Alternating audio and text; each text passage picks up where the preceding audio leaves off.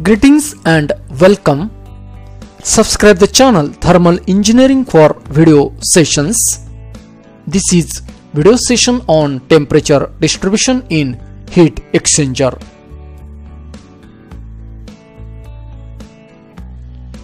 In this session, you will be able to explain temperature distribution in heat exchanger. In heat exchanger, the exchange of heat energy takes place between the two fluids. The fluid which gives its energy to the other fluid is known as hot fluid, and the fluid which receives heat energy is known as cold fluid. Neglecting the energy losses from the heat exchanger to the atmosphere, we can have energy given by the hot fluid is equal to energy received by cold fluid. Means change in internal energy of hot fluid is equal to change in internal energy of cold fluid. Mathematically, mCp delta T for hot fluid is equal to mCp delta T for cold fluid. Here, the temperatures of hot fluid and cold fluids are mentioned. THI is the inlet temperature of hot fluid. THO is outlet temperature of hot fluid. TCI is the inlet temperature of cold fluid, and TCO is outlet temperature of cold fluid. So further, mathematically, formula can be written as mCp means mass and specific heat product for the hot fluid into temperature difference for hot fluid means THI minus THO is equal to mCp for cold fluid into temperature difference for cold fluid means TCO minus TCI. Let us see cases of heat exchanger and temperature distribution. First case is a parallel flow heat exchanger. In this diagram, we see hot fluid and cold fluids are passing through this heat exchanger. They are in direct contact. So the hot and cold fluids enter at the one end, flow in same direction and leaves at the other end. So here, if you see temperature distribution, hot fluid is entering at a temperature THI and cold fluid is entering at a temperature TCI. However, both fluids are moving in forward direction. Heat from the hot fluid is transferred to cold fluid. Thus, temperature of hot fluid is getting reduced while temperature of cold fluid is getting increased.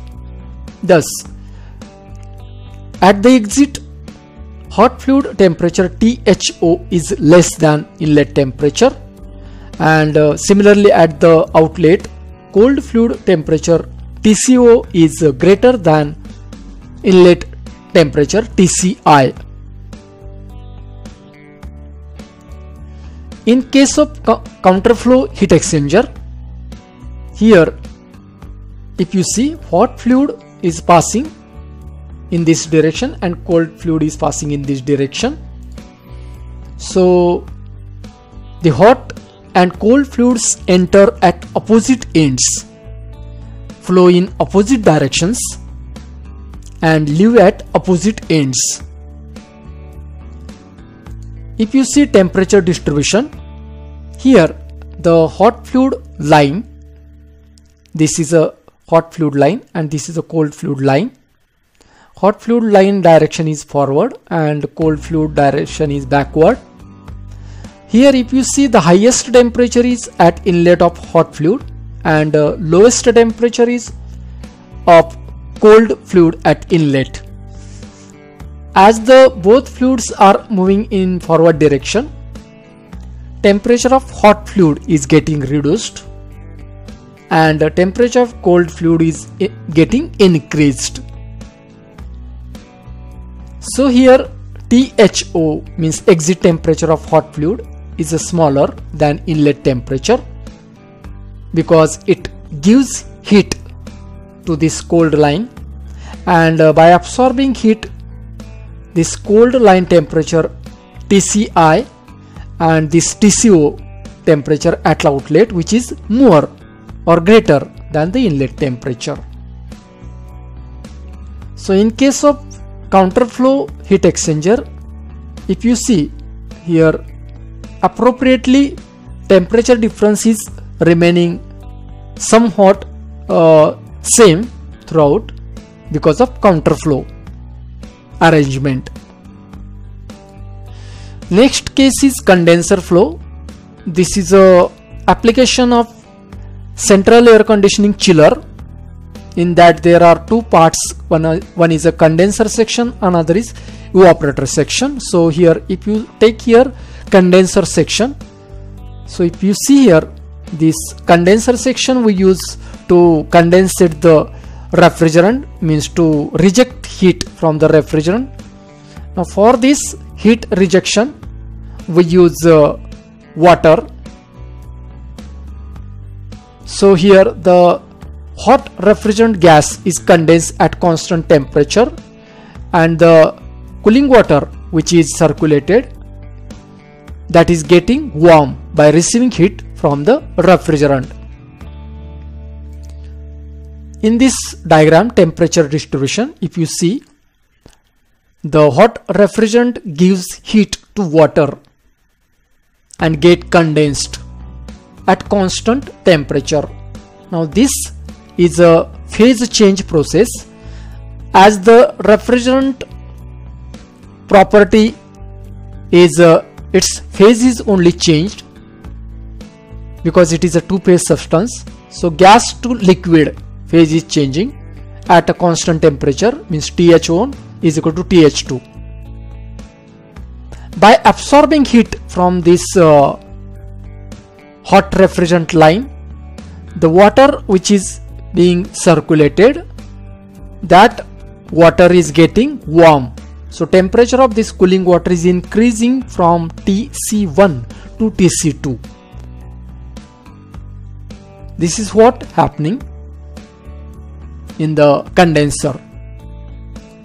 Now in the evaporator section, here if you see, the cold liquid refrigerant when is passing inside the shell and tube heat exchanger, then as its boiling point is very low and it is very cold refrigerant, it absorbs heat from this water line and getting evaporated. So this is a refrigerant which is getting evaporated and it is coming out. So cold liquid refrigerant is getting evaporated at constant temperature, and the water is getting cooled by giving heat to the refrigerant. So here we get chilled water, which is used for central air conditioning system. Let us see temperature distribution diagram.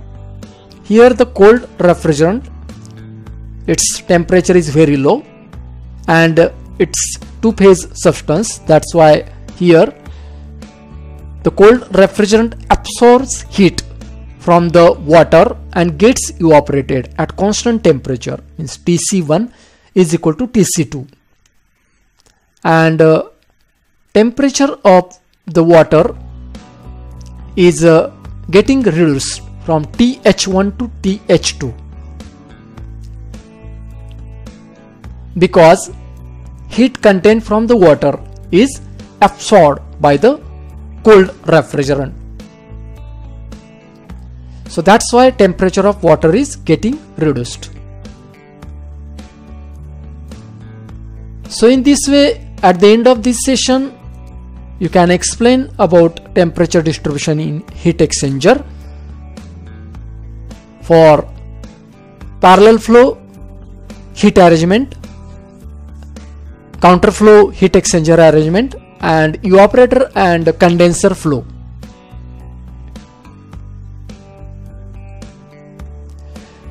So subscribe the channel Thermal Engineering for further video sessions. Thank you.